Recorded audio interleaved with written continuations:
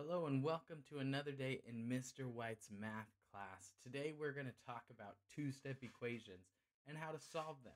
We've been working through some similar questions in class and we've been solving them, but today I wanted to take the time to really go through the detailed steps of what we're really doing and even the names of some of the things that we're doing.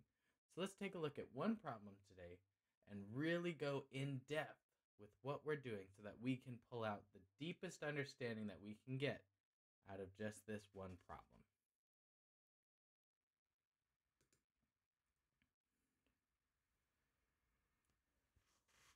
So again, we are solving two-step equations. So this first one, or this, not first one, this problem that we're doing says 32 equals 2x minus 28. And what we're really trying to say is that some number for x, when multiplied by 2 and then subtracted by 18, will end up being 32. So some number, we don't know what that number is yet, but some number, if we multiply it by 2 and subtract it by 18, it's going to give us 32. We need to find out what that number is. And so I told you we use these things called inverse operations. And inverse operations just means to do the opposite. So we are going to do the opposite. So right now, we are going to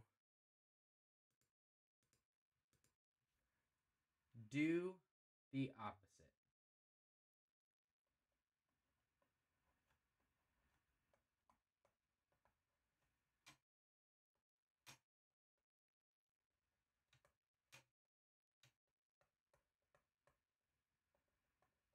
We are going to do the opposite. So remember, when we say do the opposite, what we're really saying is everything. From the order of operations, we're going to go backwards. From what we see, we're going to go backwards. We're going to do everything in reverse order, or we're going to do the reverse of everything. That is where we get the term for inverse operations. So when we look at this, we would normally multiply 2 times some number, then we would subtract 18. That's the normal order of operations. But because we're doing it in reverse, we are going to start with this subtraction. So we need to do the inverse operation of subtraction. So we need to do the opposite of subtraction. That's our first step. What is the opposite of subtraction? We are going to add 18. So we just did an inverse operation. We just did an inverse operation. Let me write this in orange. We did an inverse operation.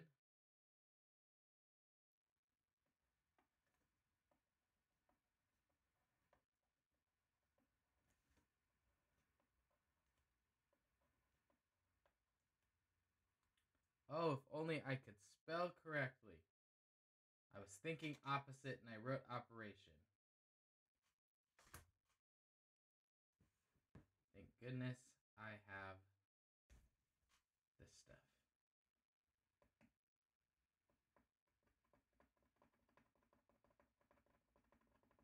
Just do it light so that I'm not having to write over a bunch of stuff. Okay.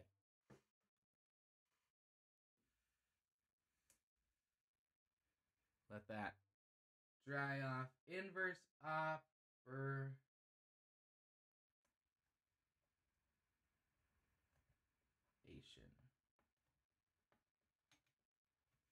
And the inverse operation that we just did was we add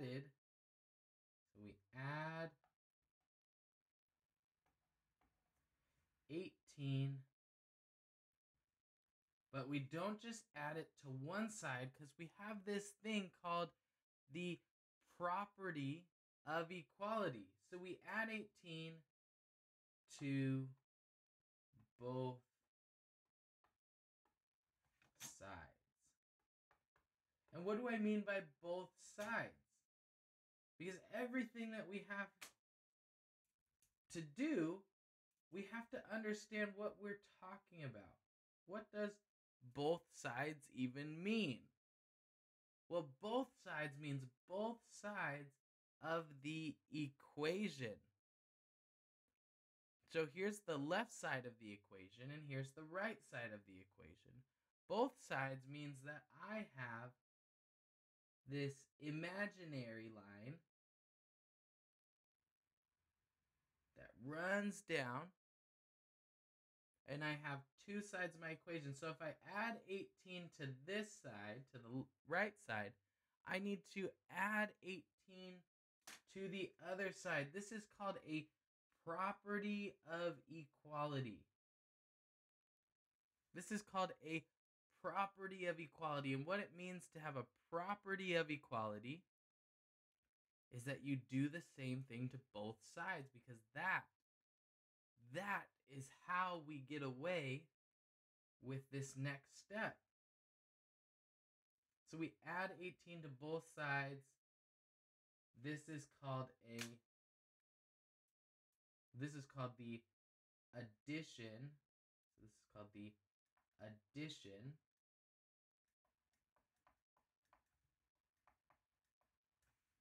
property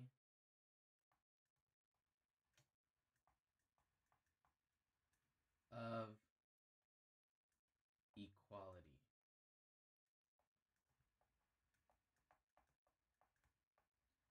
All that means is that we add to keep things equal. We add to keep things equal. Once we do this, we can cancel this. Why do we cancel that? Because 18 minus 18 or negative 18 plus 18 gives us a 0. And we don't have to write that we're subtracting or adding 0, because that is redundant.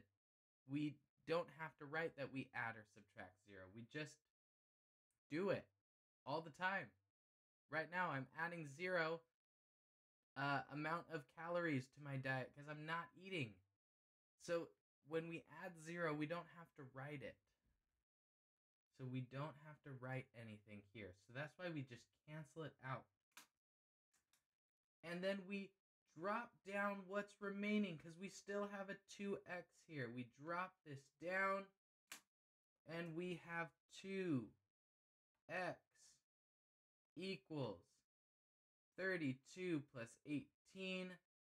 8 plus 32 is 40, plus 10 is 50. So 2x equals 50. So now what am I saying? I haven't changed the information. All I've done is change the way that I understand the information. I needed to know what number times 2 minus 18 gave me 32. Well, when I add the 18 over, now I understand it a little better. What I really need to find out is what number times 2 will give me 50. What number times 2 will give me 50? I know your wheels are spinning and you might even already have the answer, but we can do this algebraically. What is happening here? Remember, we said it's what number times 2 minus 18. So what number times 2? So what's happening between these? It is multiplication. We need to do the opposite. So we're going to do another inverse operation. So we're going to do another inverse operation. This time I spelled it correctly. And we are going to divide, because what's happening here is that we are multiplying. We do the opposite. So we are going to divide 2 from both sides.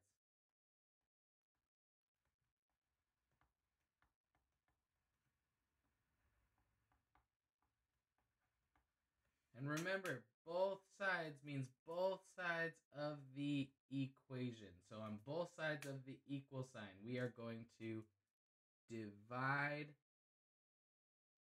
on both sides. So we divide by 2. We divide by 2. On the right side, this will cancel. This will cancel out. Why? Because 2 divided by 2 is 1. And 1 times any number doesn't change that number. I am exactly 1 times the same age that I currently am right now. Because I'm the same age that I am right now. I'm not increasing when I multiply by 1, so I don't have to write it. I just drag down my last little piece of information of x. And because I do it to both sides, this is a property of equality. And this property of equality is called the division property of equality. Because I divided, this is the division property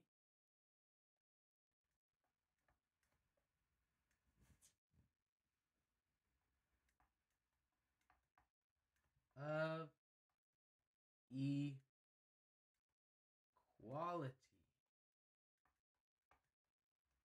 Which means whatever I did to this side, I did also to that side. I divided by both sides. Now is my last step.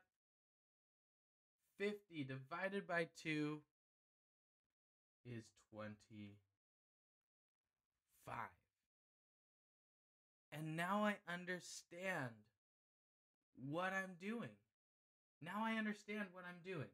I am doing the opposite. Every step of the way, I'm looking for what is the opposite order of operations.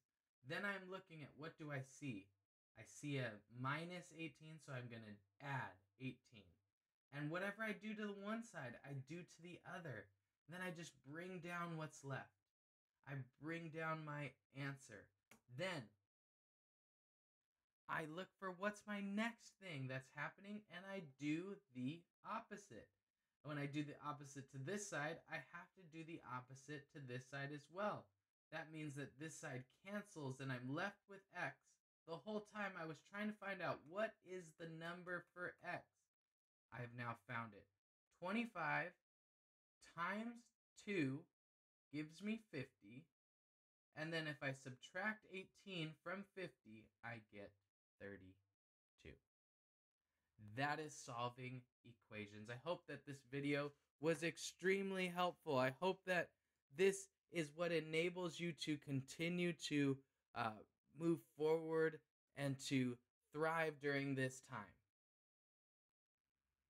You have now focused your attention on understanding all of the details of what we're doing. That we're doing inverse operations, which just means to do the opposite. That we are doing whatever we do to one side, we are doing the exact same to the other side of the equal sign. And then we develop an answer to a question that we already knew. We just are writing it down algebraically.